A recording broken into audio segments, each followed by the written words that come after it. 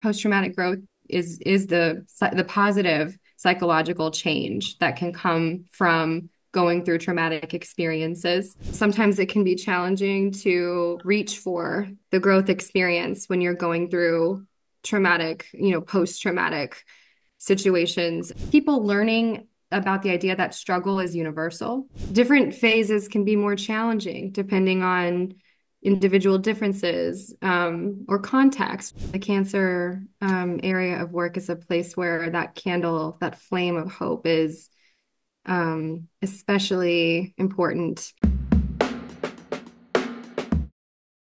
Hello, everyone.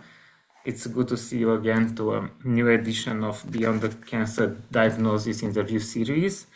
Today we'll talk a little bit more about a new concept in approaching traumatic events and not so much on issues related to cancer. Therefore, my guest today is Taryn Greene. Taryn, welcome. Nice to have you with us. Thank you for accepting my invitation. Thank you. I'm so excited to be here, Adrian. And I would like to first, as a first questions, if you could reveal for our audience your activity at Boulder Crest Foundation, and after how you personally define this new old concept of post-traumatic growth. Absolutely.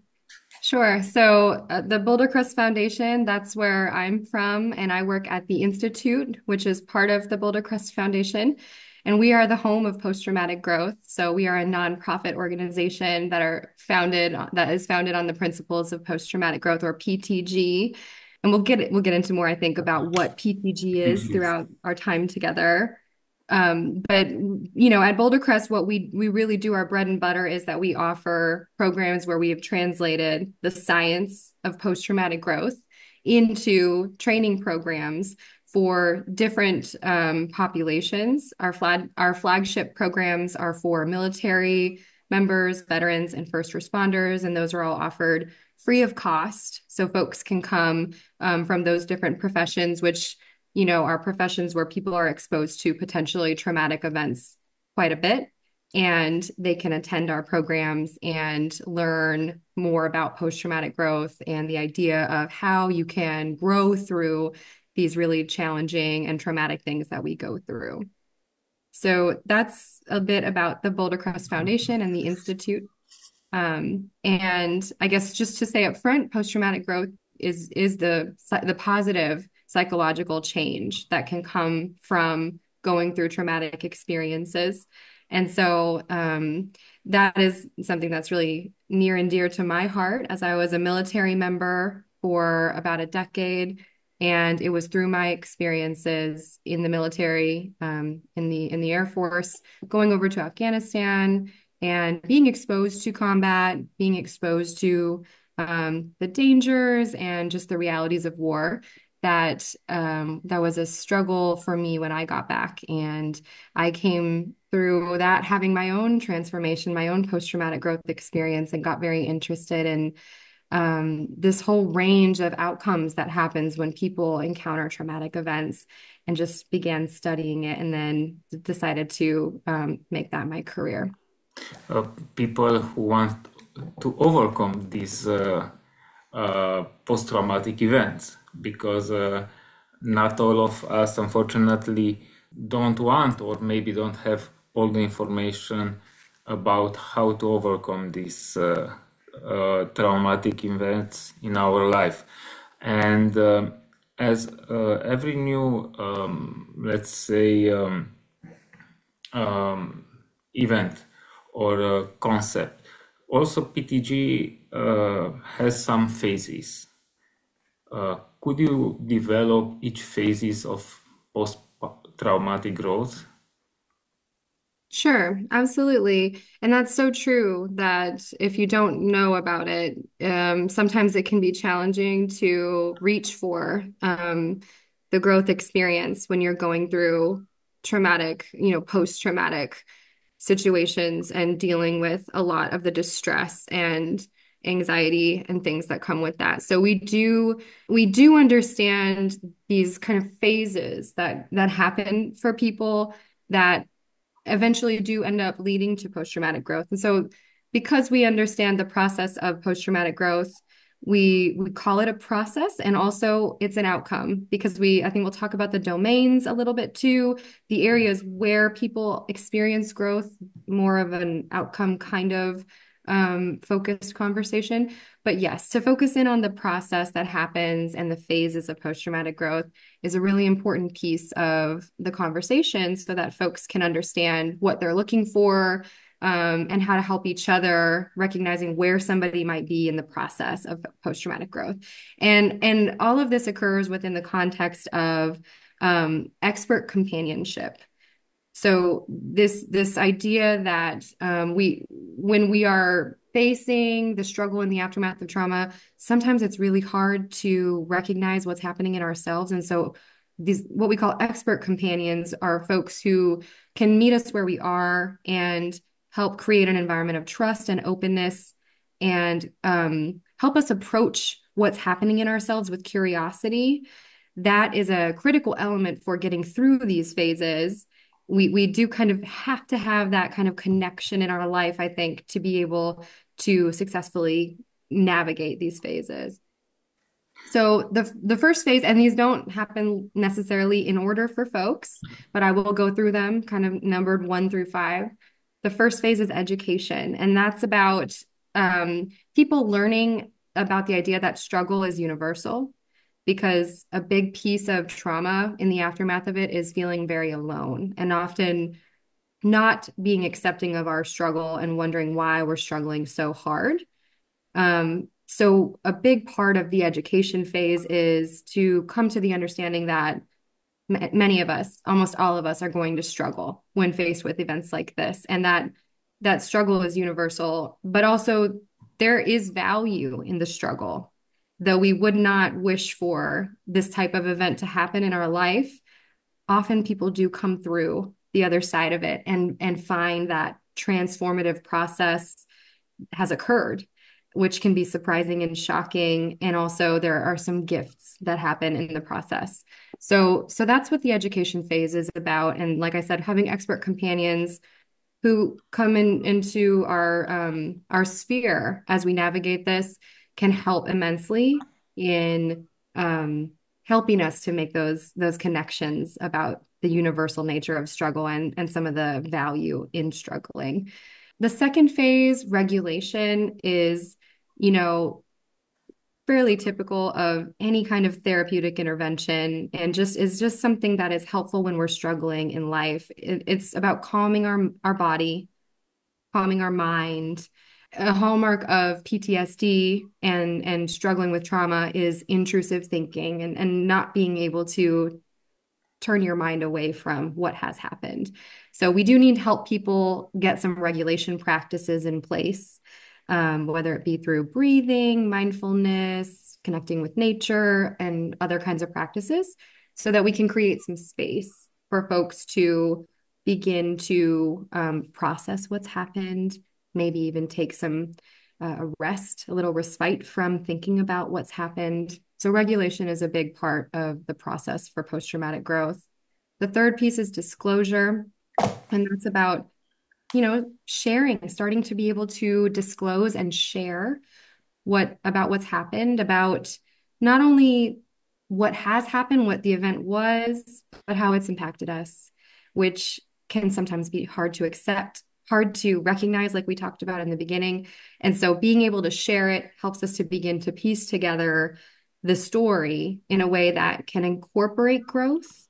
It can make some space for integrating the trauma, if you will, and being able to see more holistically how this trauma fits into the broader life narrative. And so that leads to the fourth phase, which is story. And the story phase is when we're really seeing people integrate the trauma.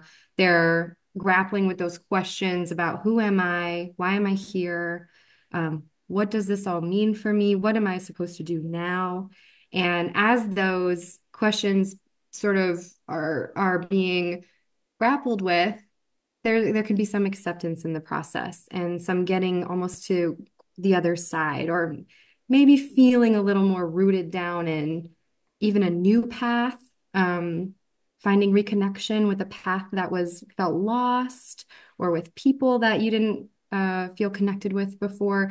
That's part of the story phase. And then the last piece of this is service. So we often see that as people go through this process, they begin to identify as a person who can give back, right? Like, I went through this and now I want to help others who are going through this.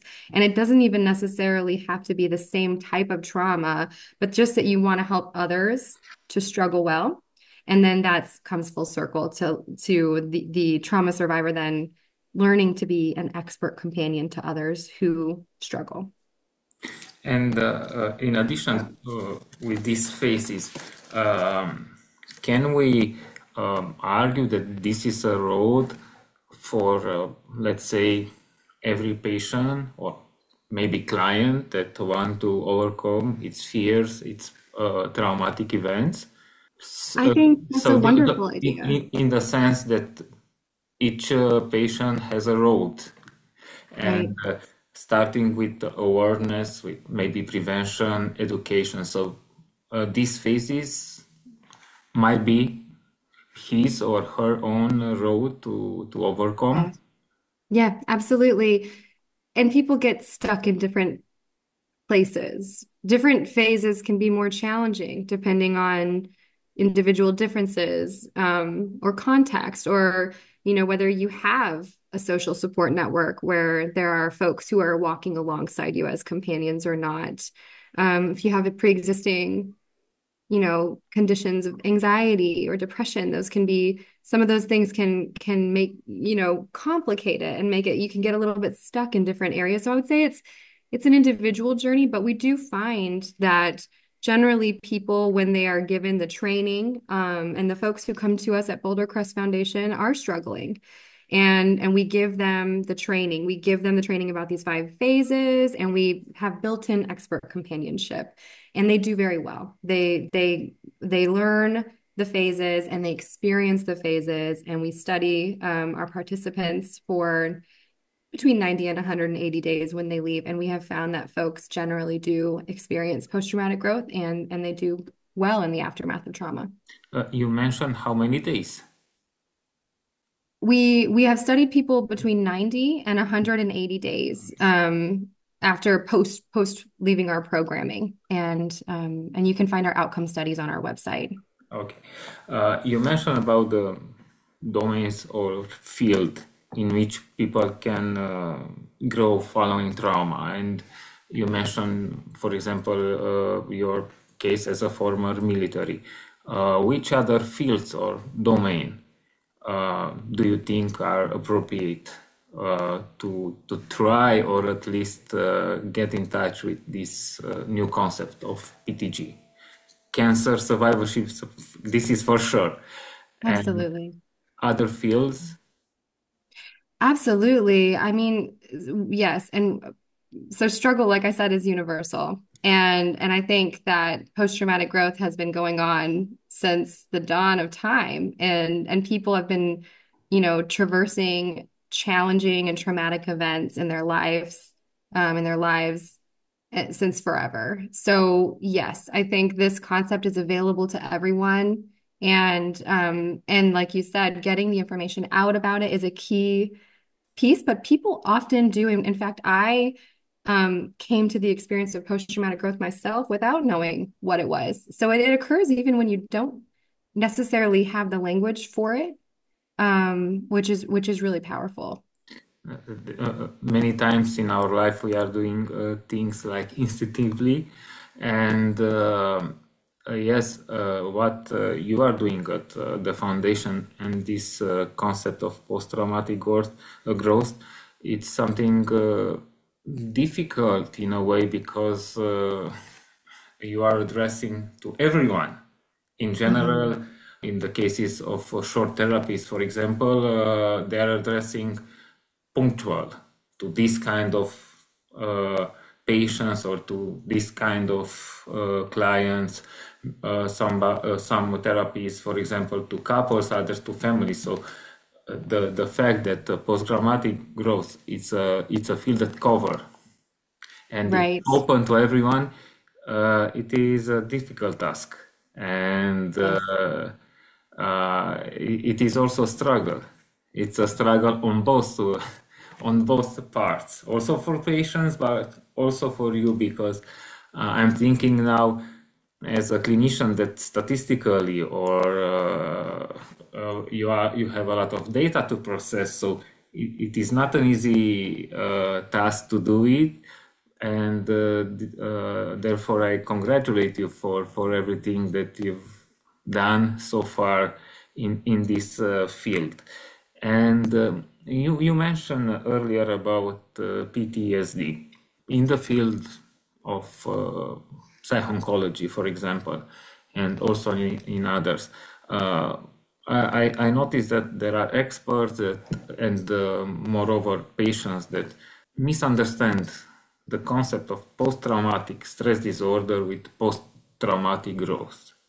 Sometimes combine those two issues, sometimes mix them wrong. Can you give us, let's say, an explanation or where it's the limitation between PTSD and PTG? Absolutely. And that's such a great point that there are a lot of related concepts.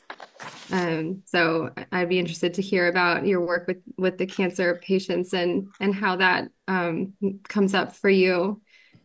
So to answer your question, in terms of PTSD and PTG, what we find is that typically people, when they think about trauma these days, which is it's kind of a modern thing, right? That we're thinking about when the word trauma comes up, we think PTSD, and that is partly because of the field of psychology, you know, having a large amount of research and practice around treating mental disorders and over the past many decades, understanding what disorders are, the introduction of the Diagnostic Statistic Manual of Mental Disorders.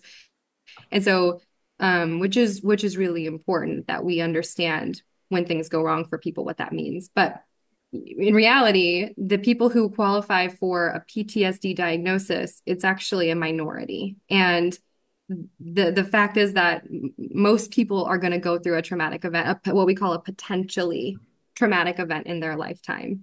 And the majority of people who go through a potentially traumatic event are going to be able to adapt, or they're going to struggle and then figure out how to bounce back, or struggle deeply and then experience post-traumatic growth.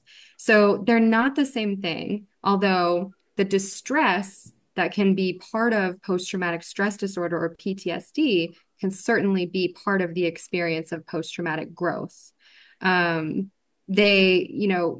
can't have a post-traumatic growth experience without that distress part, because the catalyst for post-traumatic growth is the experience where you encounter one of these potentially traumatic events, and it basically creates the equivalent of a psychological earthquake for you.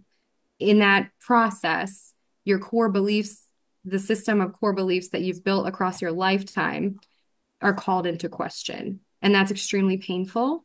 And that is where a lot of the symptomology that's part of PTSD comes from. So I would say PTSD is a really important concept for us to understand, especially folks like yourself who are in the room with patients and need to be able to recognize when the distress reaches a point of severity that a diagnosis could be helpful. And that's only a piece of the larger range of reactions that people have to potentially traumatic events. And PTSD can certainly accompany post-traumatic growth or even give way to over time the post-traumatic growth experience, which is what we see that over time folks will shift towards post-traumatic growth when given the opportunity to move through these 5 phases. So stress is like a trigger to understand Mm-hmm. for post-traumatic growth.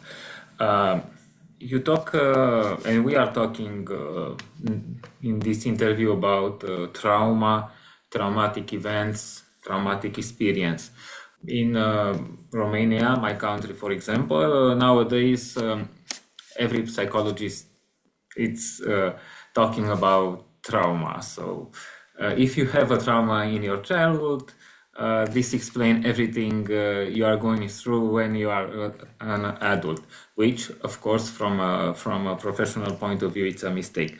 And let's say, want you to ask you and to, let's say, encourage the specialist not to focus only on trauma or traumatic events, because trauma and traumatic events is just a part of, let's say, bigger pictures. And I will kindly ask you to recommend specialists to see and to think outside the box. Absolutely. I think that's very much in line with the phases we're talking about, the process we're talking about, which is centered on helping folks to make sense of the trauma that has happened and then that we're integrated there, that we need to be able to get to a place where the trauma is a milestone on the very long path of life, and that we can understand the impact that it had on us, but it doesn't have hold of us anymore, right? And that's where the work comes in of helping folks to disclose, helping them to sort out what to believe about what happened, how to understand it, the impact that it's had on us, and some of the changes that have occurred in our life because of what happened. We often see that for folks, trauma can be kind of a turning point. So they might speak of their life in this kind of before after way, before my trauma, before this happened, after this happened. And that's okay, I think, but we do have to kind of lean towards this forward looking, being focused on where are we going from here? How are we going to make sense of this? How can we begin to move forward in a way that doesn't avoid what's happened, but integrates it? You mentioned, and we talked a lot about struggle, and we struggle for a purpose. We struggle to overcome fear. We struggle to go forward, but we struggle because we believe in hope. And in psych-oncology and in oncology, often patients and doctors and clinicians have different views of what hope is. In the case of post-traumatic growth, from your opinion and experience, how you define hope in these circumstances? Mm-hmm. Yeah. Yeah. And I imagine the cancer area of work is a place where that candle, that flame of hope is especially important. Sometimes what I like to say about hope is that sometimes, that people lose hope. That is a piece that happens of in traumatic situations, and losing a focus on hope, losing it can feel like you've lost it and that you're never going to find it again. And so I like to say, as expert companions, sometimes we have to kind of carry that flame of hope for other people. And in terms of what is that? What is hope?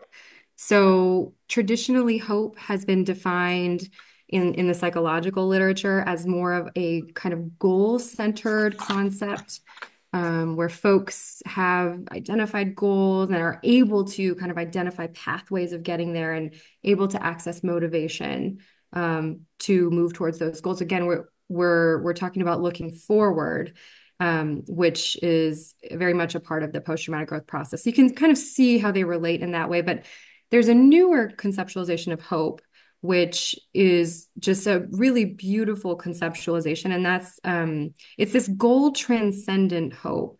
And it's the idea that hope is possible even in situations where the desired outcomes and goals seem unattainable and unlikely or even impossible. And this feels, to me, this feels like it is a salient definition of hope, maybe for cancer folks going through cancer diagnosis and going through that process.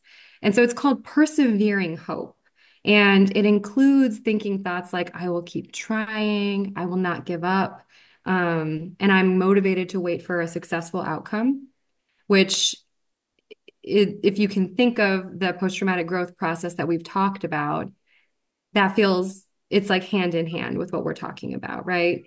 And the losing of the hope probably happens during that core belief challenge when the traumatic event calls into questions your core beliefs, and then you're just, everything is kind of blank and you're in shock, right?